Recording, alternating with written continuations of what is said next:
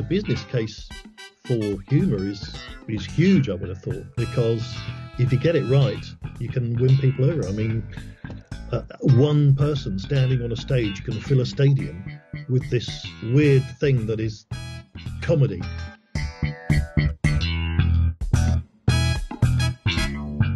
Welcome to the Humourology podcast with me, Paul Boross, and my glittering lineup of guests from the world of business, sport and entertainment who are going to share their wisdom and their sense of humour with you. Humourology is the study of how humour can dramatically improve your business success and your life. Humourology puts the fun into business fundamentals, increases the value of your laughing stock, and puts a punchline back into your bottom line. Please remember to like, subscribe and leave a review wherever you get your podcasts. Our guest on this edition of the Humourology podcast is the multi-award-winning radio host, journalist and presenter of the second longest running show on LBC Radio. Considered a legend by peers and listeners alike, his smooth and seemingly effortless skills showcase his supreme sense of how to flip seamlessly from the serious to the satirical. Early in his career, he developed an extraordinary on-air relationship with comedy superstar Peter Cook, who would regularly call into his show. As the Observer newspaper stated, "There's no one quite like him. You get the impression that he's living just a bit dangerously, and that's what makes phone-ins exciting." Clive Bull, welcome to the Humourology podcast. Oh, thank you very much. Wow, what an introduction. Nobody quite like him. That could go either way, couldn't it? I'm sure it will go the right way. Now, you've been at the top of the radio world for decades, literally. How important is humour in staying at the top? Yeah, I don't know whether I'm at the top or in the middle or somewhere, but I think humour is a vital part, possibly because even when you're doing quite serious stuff at the moment, of course, you know, the news, the world, everything is rather serious, but even then you do need to retain some kind of sense of humour. And I think that just kind of not only on the air, but actually off the air as well. If you're good-humoured about it, then people want to work with you as well. That's very interesting, actually, because I think that level of somebody who has been so long on the radio, there must be something happening off air as well as on air that you get on with people. Is that humour is important to that as well? Absolutely, yes. I always think that's the most vital thing, really, is getting on with your team. I've always found that really important. I mean, there are people who focus just on the work in hand, and you know, their minions do whatever they have to do. But I feel like, you know, you have to kind of hold each other's hands and get through it as a team. That's the way I like to do it anyway. And you've got to enjoy it. If you don't enjoy it, you can tell. I mean, as you said, there are some people who think that they can bully their way to success, and you know, you use the word minions. I think that's, you know, an attitude, and the Humourology podcast is all about attitude towards a lightness, a humour, and what you're saying is that, have you seen, no names, no pack drill, Clive, but have you seen presenters who have been ousted basically because they weren't liked? Not at the radio station where I am now, but I do. The thing is, there are one or two people around, both in television and radio, and everybody kind of knows who they are. There's just one or two who are not.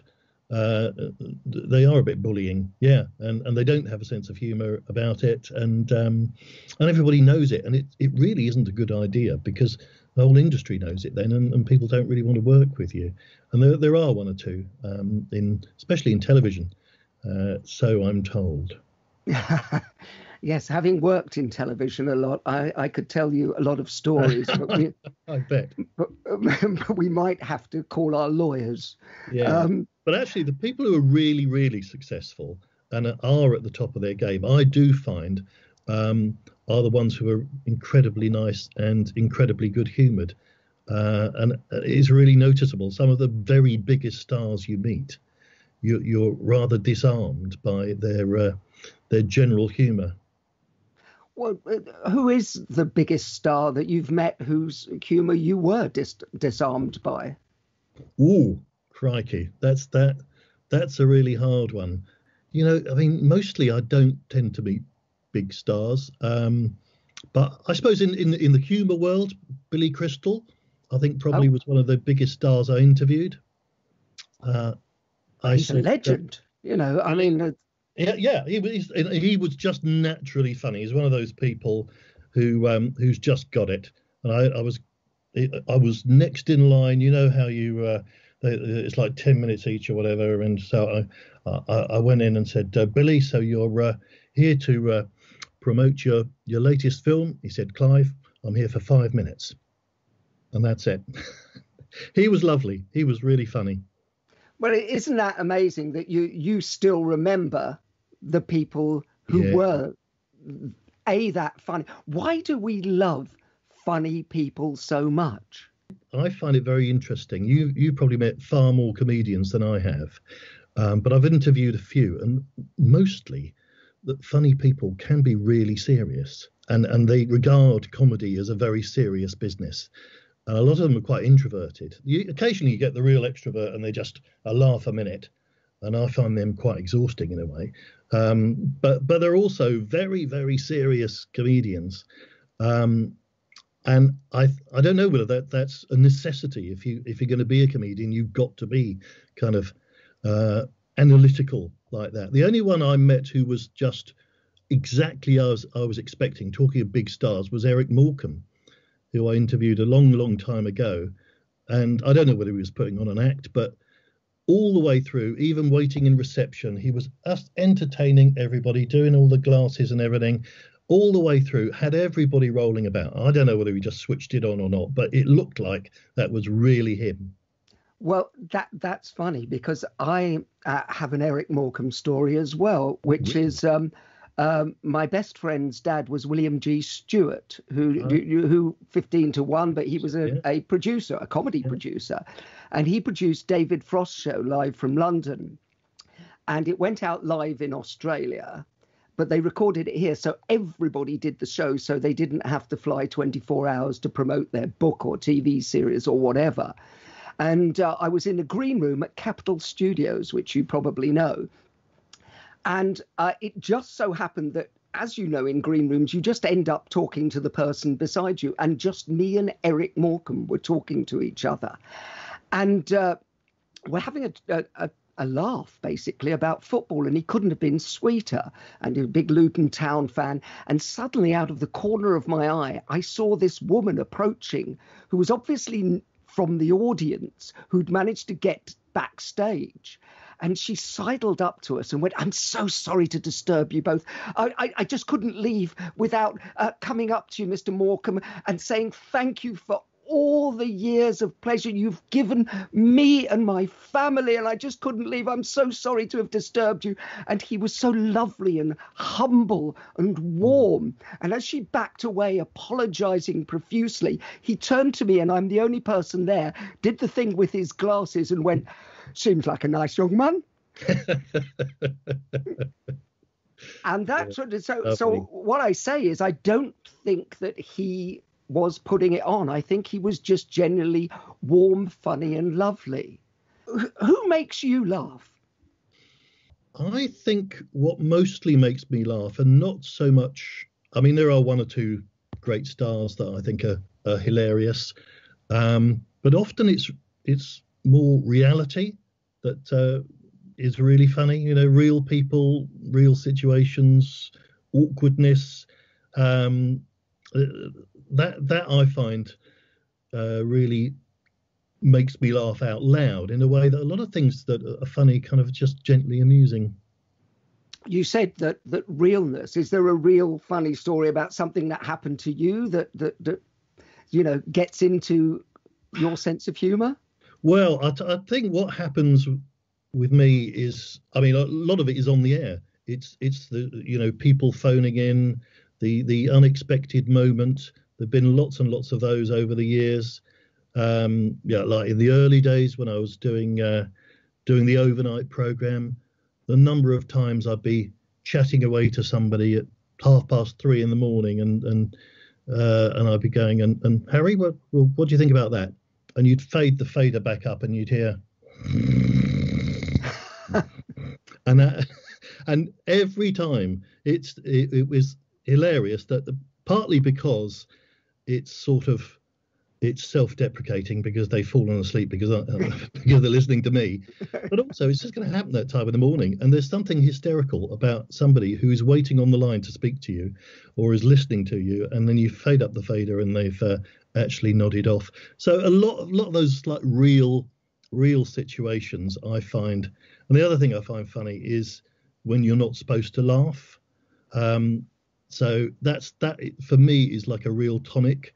And if you're in the studio, especially if you're doing something serious and you're not meant to laugh, I'm just trying to think of there was a very early call I had. I think we were doing a phone in about unusual jobs, and this woman phones in talking about her husband and the job that she used to do, and it was quite a comical tale she was telling of how he used to work down the sewers, and he had these huge trousers, sewer socks she called them, and they came up to here, and they were all sort of just gently smiling away.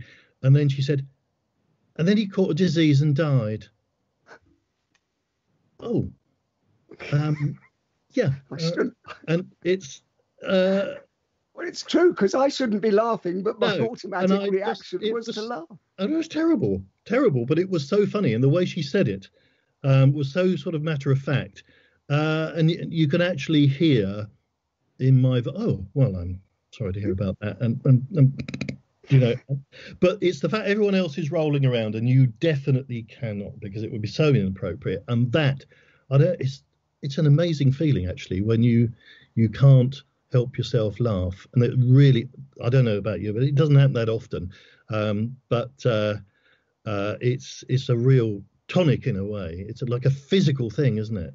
Yeah, it's laughing in church, I think it was always called, wasn't it? Which the inappropriateness of it. Exactly. But I had a thing that Ainsley and I were at Westminster Abbey for the Commonwealth Day, and we went to school together. And we became schoolboys because we were seated right opposite the whole of the royal family.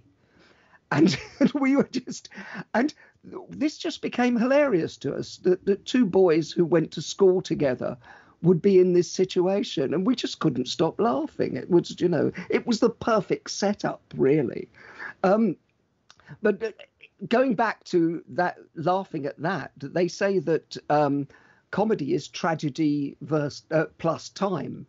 So yes, things are funny if you have a distance from them, or you have that. Absolutely. And it takes a little while, but eventually you can laugh at almost anything. Yeah. Is everyone funny? Well, I certainly met some people who I haven't found very funny, but they, I guess, sometimes unintentionally funny. That even the most serious person can be funny without realizing it. I don't think everybody's got a gift to be funny. There are some people who are just naturally gifted. I don't know. Can you learn it? I'm not sure whether you can, to be honest. I think you might be able to learn a few techniques, but really, there are some people who are just naturally funny, and everything they say, you could have exactly the same lines, and when they say it, it's funny. Well, I'm very interested that you talk about can you learn it, because obviously I'm very interested in how you can teach it. I think everybody on their dating profile puts good sense of humour. But that's not true, is it, really? No. And I think you can take a horse to water, but you can't make it drink, essentially. I think that one of the few things that you cannot teach is the timing of where the funny comes. What do you think about that? Oh, absolutely. Absolutely right. Timing is vital. And I think it is a natural thing. It's I certainly wouldn't claim to be naturally funny. I have my odd moments, but they're few and far between. So don't get your hopes up for this half hour. Now, I've listened to your show over the years, Clive, and I know you are very, very droll and very, very funny. But people have a different style, which is what makes it interesting. My friend Jackie Green, who is the queen of PR on Broadway in America, has a phrase I like, which is be smart, be funny, or be quiet. Yeah. I think that's a vital thing, actually, is knowing when not to try to be funny. I mean, I can't really tell jokes. I never remember jokes. I can't even remember funny stories. I can spot, I think, when something is funny. And as I say, occasionally it happens, and that's great. And you can kind of bring out that moment. But I think I'm quite good at filtering out. So that personally, I think it's better if you're not sure it's going to be funny, don't do it. That's the smart bit, I mean, exactly. Yeah. And I do think, listening to you and having got to know you, I do think you're funny. But the smart bit of it is knowing not to do it. I think you've worked with a lot of business people over the years, and the business leader who goes out to make the speech and goes, I have to start with a gag. And you know how clawing that is, don't you? Have you seen those kind of people try it and not succeed? Yeah, absolutely. And it's the trying is the mistake, I think. I mean, I haven't met that many business people except to work with. I've had lots of bosses, and I would say, again, I'm not going to mention any names. All the really good ones are actually naturally funny. They have a sort of humour about them. They're not necessarily telling jokes, but they do it with a sense of humour, and not only around the office, but also in sort of formal situations as well. I mean, actually, I will mention one. Richard Park is one of the most senior kind of radio bosses in the country, and he's actually quite a fearsome personality. He's got an amazing attention to detail, but he's also just really funny. And I don't know how he does it, because he can be like a stand-up comedian. So we'll have big company meetings, and he's got the confidence to do it. What is terrible is if you do it and it doesn't work. But if you've got the confidence, you can carry it off. He actually is somebody who is genuinely funny, but manages to combine it with an absolute attention to detail. Whereas there are lots of people who are funny, especially comedians, I think, who are completely hopeless when it comes to business. What would the world be like without humour? Oh, terrible. Obviously. I mean, it would just be, we'd all be kind of machines, really, wouldn't we? I think we're in danger of going that way, but it would be almost unbearable, wouldn't it? I mean, even in the worst situations, you need that little smile and the unpredictable moments. Do you think that that's what, because you've obviously, been around politics, reported on politics for years. Do you think that that's the difference that it makes at that level of likability for politicians or business people? Or, does that humanize someone?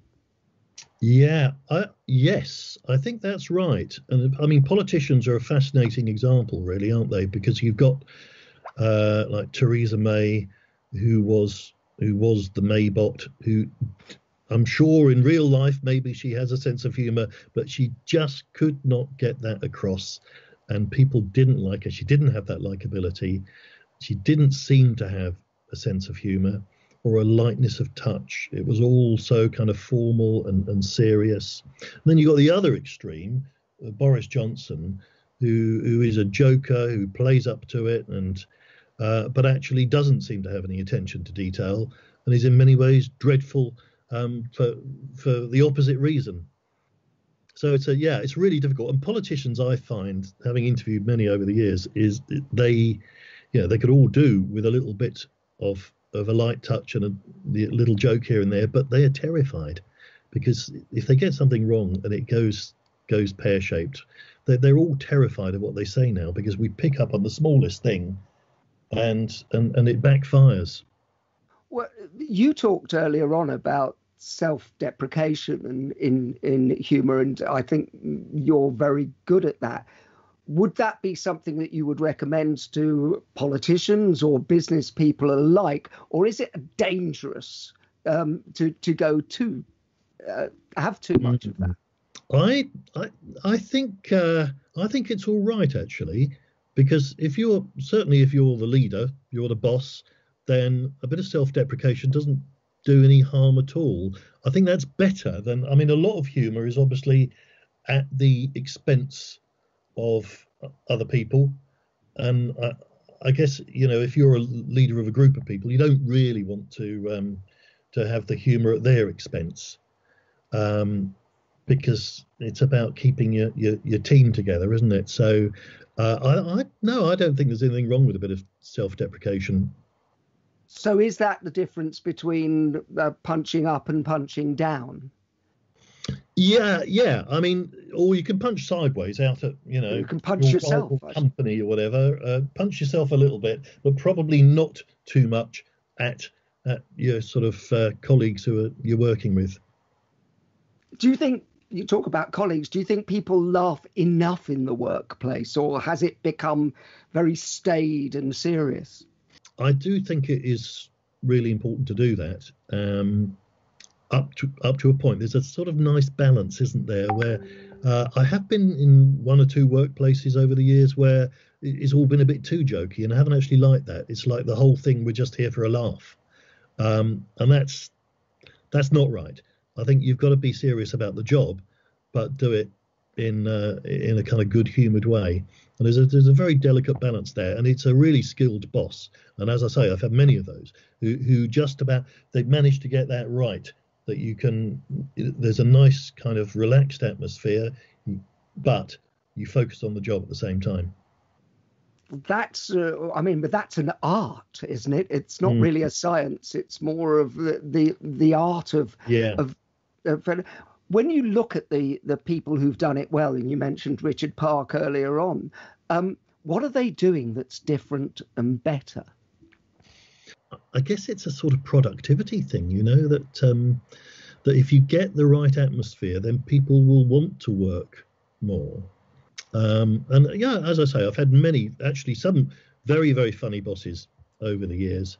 Some who are just not cracking jokes all the time, but they do things with a wry smile, a little twinkle in the eye.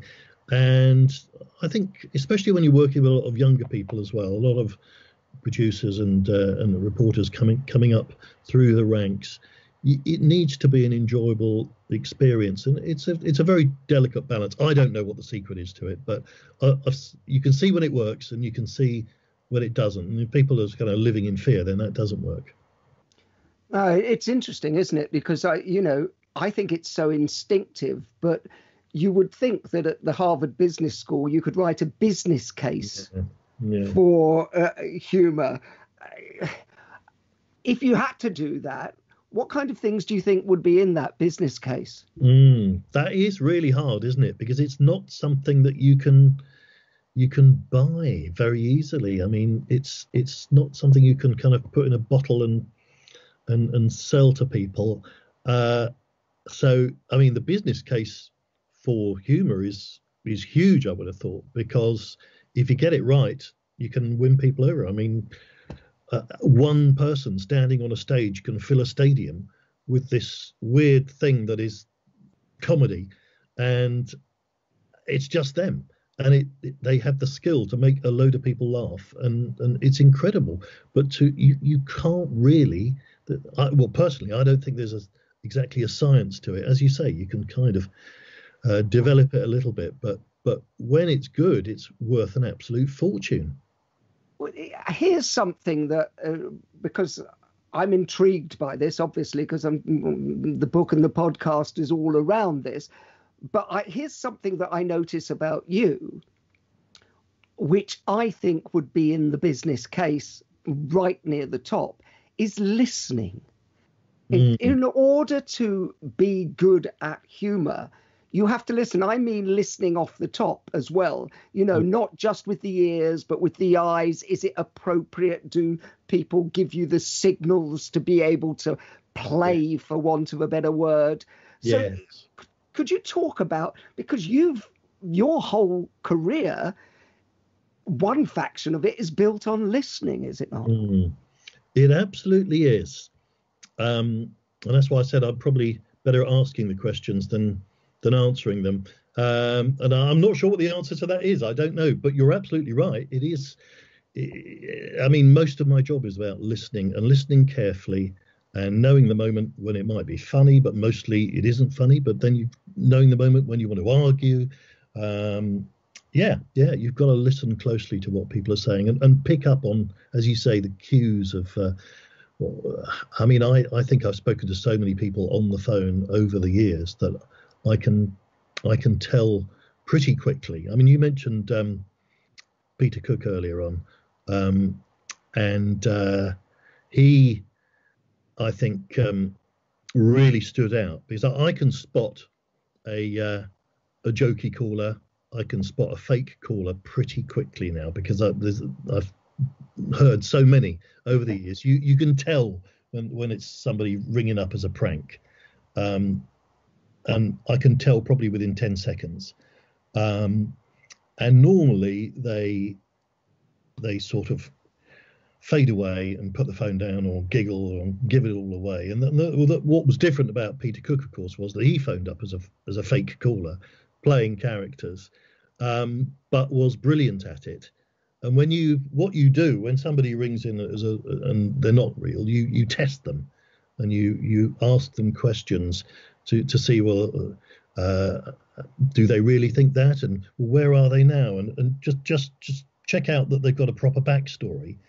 And he had an answer for everything because he was just a master improviser, and almost said, "Bring it on, ask me more, and I will." And it fleshed out this whole character, which then turned into almost a series. But that's what made me suspicious. I mean, I didn't know it was Peter Cook to begin with, but that's what made me suspicious that it must be a professional, because normally they just giggle and put the phone down. Well, no, I mean, but those are classics. And was one of his characters Sven? Was it? Yes, that was his main character, Sven from Swiss Cottage. Jutta, his girlfriend, who he was having marital problems with, or romantic problems at least. I don't know whether they got married in the end. But you see, this is why I think that you don't quite appreciate how good you are with comedy and with humour, because you're being self-deprecating about that. But for Peter Cook to recognise that you could, as we call it in comedy, play, is a huge thing. So you get it. It may not be that you are always delivering the comedy line, but the feed, as in the old double act, is as important as that. Yeah. Well, yes, I think that it's a huge compliment that he called up, and that I could be effectively a straight man and allow him to do this. And I think it was, from what I've since read and met him a few times over the years, I think he was at a stage in his career where he really needed to some kind of platform to do it, because he wasn't really doing anything at the time, and it was 3:30 a.m, and he suddenly found an audience. But he found an audience, but he also found a kindred spirit, essentially, of somebody he could play with. And I think that in humour is really important to understand, how it works. It's an ebb and flow. It's a timing. It's not stepping on his lines. No, absolutely. and phone in actually in the middle of the night, where you can get away with much more than during the daytime. It is like the perfect platform for it, because it is almost improvisation. Anybody who's listening to this, they should hunt it down. I don't know where it's available now, but you can tell us if it is. Yeah, they are on YouTube, I believe, and not due to me, but there are Peter Cook fans out there. I think if you Google Sven and Peter Cook, there's about 10 calls or so that they're all very scratchy and medium wave, because it was all a long time ago, but they're very entertaining, and you can just tell that he was having a bit of a ball. One of the things which you will know from all comedians and everything is comedy sometimes crosses the line.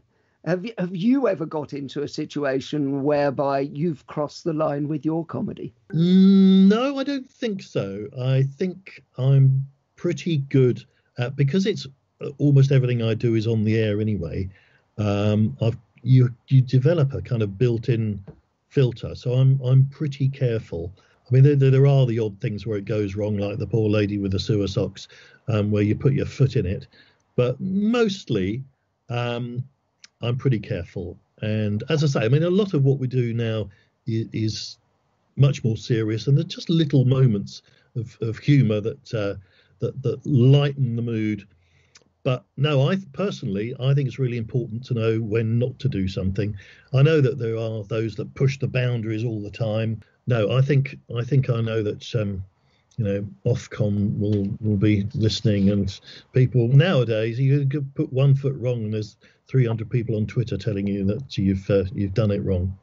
Wow. Yeah, well, I mean, gosh, that kind of self-discipline, because to actually not put a foot wrong.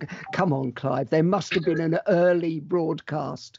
Oh, yes, yeah. I mean, I'm sure there are lots of things. I feel I get things wrong every single day, and that's what one of the things that keeps me going, really, is that it's live and it's unpredictable. You don't know what's going to happen each program. And I never quite get it right. And I'm very hard on myself. And I always think after a program, should have done this, should have done that. I'll do better next time. But that's really interesting because every businessman of note, and we've got, billionaires coming on this podcast, people in comedy, people in entertainment, anybody who does really well tends to have that attitude. Very few people go, yeah, it's fine, it's gone, it was fun. Everybody's very harsh on themselves, and I think that's a trait of successful people. I mean, do you find that, having met a lot of successful people and worked with them, do you find they're all thinking in that similar fashion? Largely, yes. Although, I mean, there are one or two people who they think, right, I've made it and don't have to try hard anymore, but very few, to be honest. I think I personally am quite hard on myself, but I'm also quite nervous and anxious. I'm an anxious sort of person anyway, so even now, after quite a few years, I don't know how many now, but quite a few years of being on the radio, I still go into the studio thinking, it might not work, and what if nobody calls in? This could be the time when nobody calls in. And I honestly think that every time. But I think you need a bit of that too. Well, I do. Some people probably just got the confidence, but it's sort of that little bit of anxiety. It keeps you on your toes.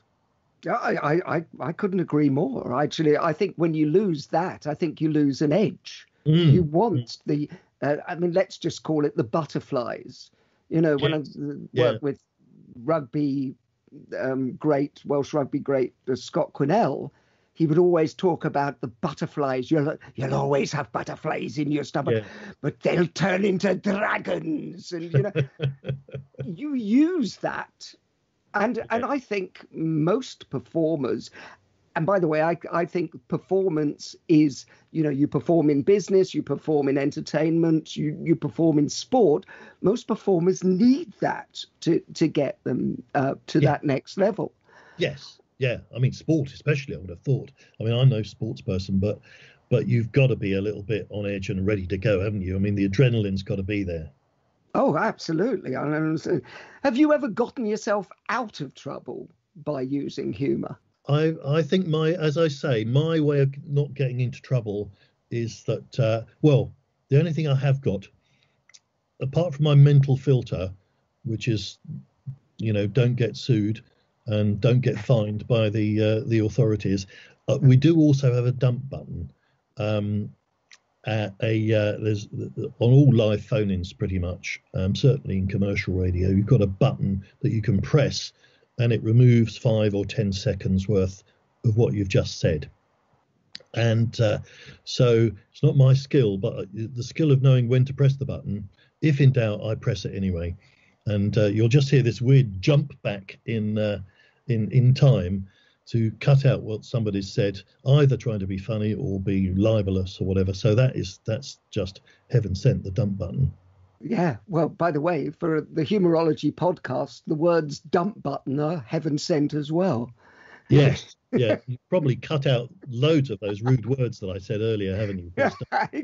Exactly. I can't believe you said all those things earlier. No, I can only apologise. Producer Simon will be pressing the dump button constantly.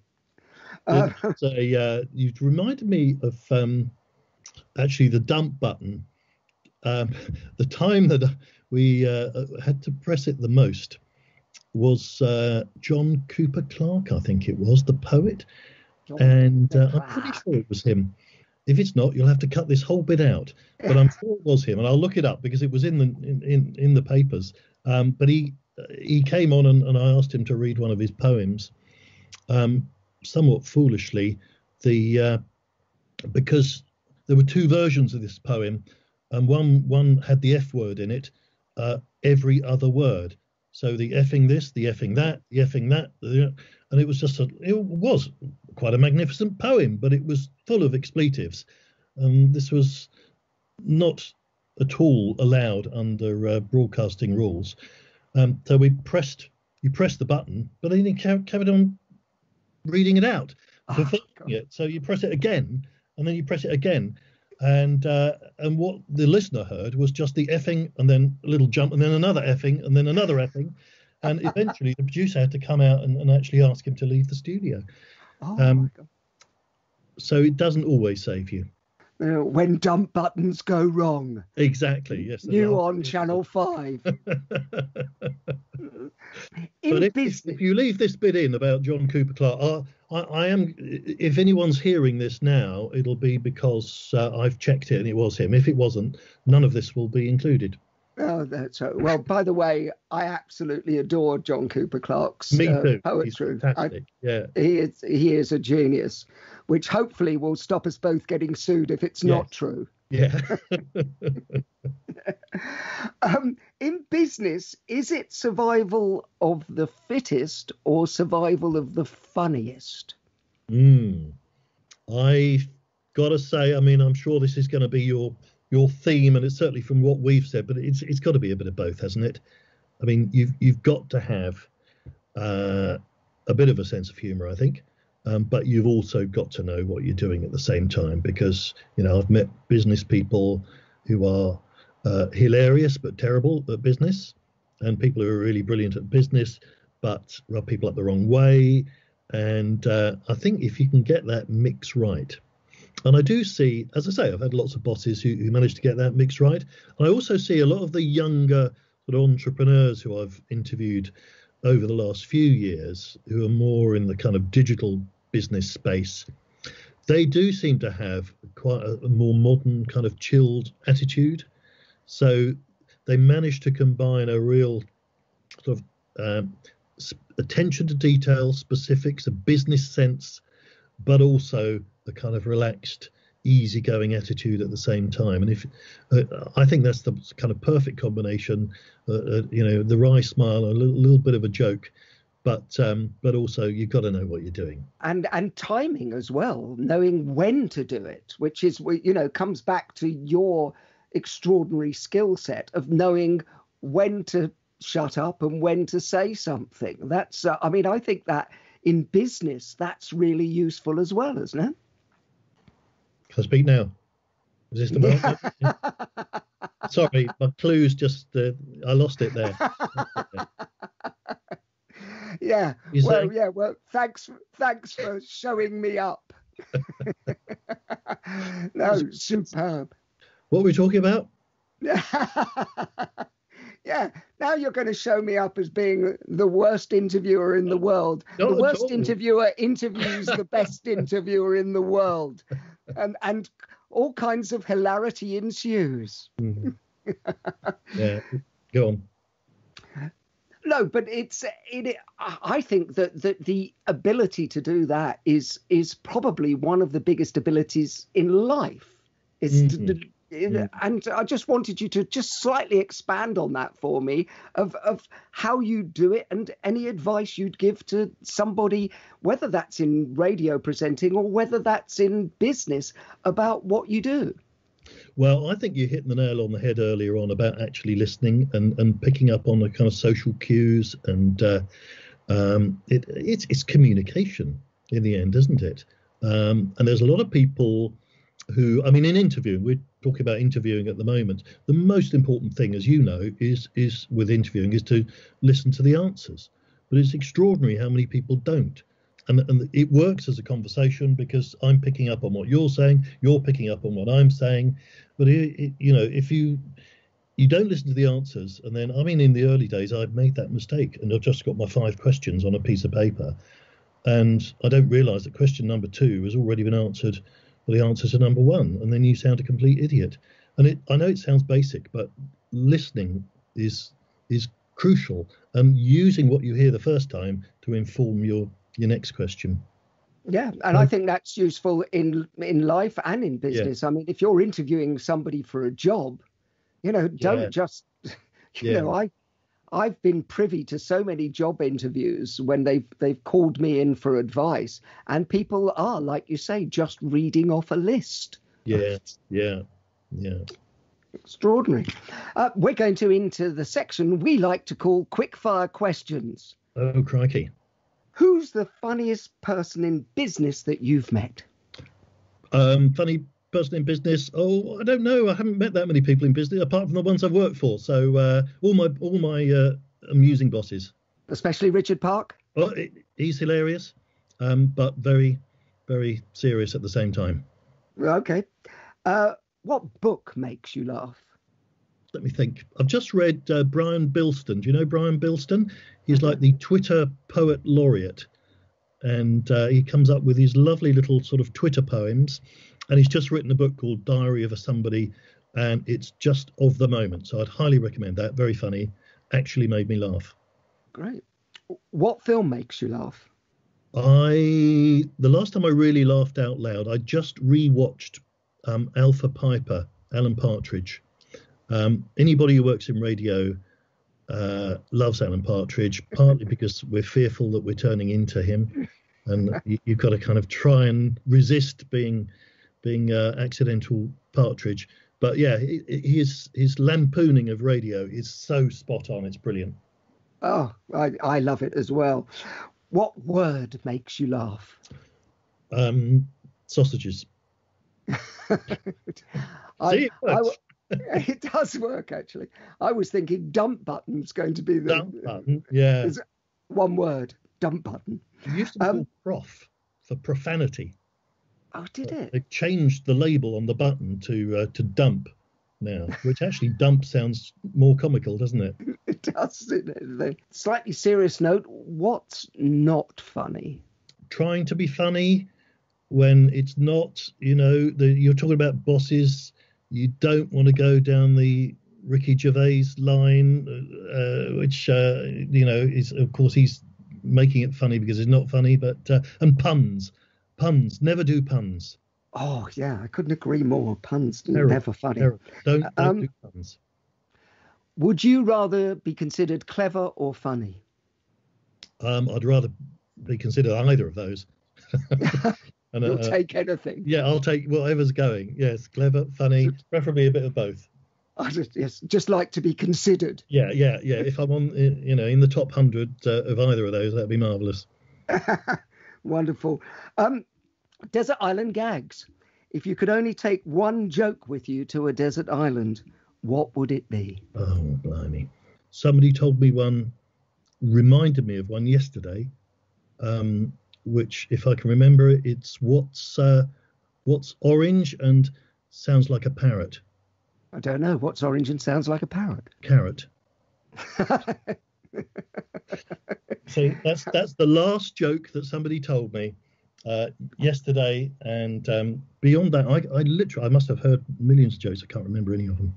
A friend of mine, actually somebody you know, told me that joke, reminded me of that joke, because they won weirdly a pound of sausages by telling that joke, because we went into a butcher's and it said free sausages if you can tell us a joke, and that's the one he told, and he won sausages as a result. You see, so you have the funniest word and the funniest joke in one story. Well, true story, not necessarily funny, but true. Well, it's been an absolute pleasure, Clive. Thank you so much for sharing all your good humour on the Humourology podcast. Oh, thank you, Paul. It's I really enjoyed it. Thank you so much. The Humourology podcast was hosted by Paul Boross and produced by Simon Banks. Music by Steve Hayworth, creative direction by Les Hughes, and additional research by Helen Sykes. Please remember to subscribe, like, and leave a review wherever you get your podcasts. This has been a Big Sky production.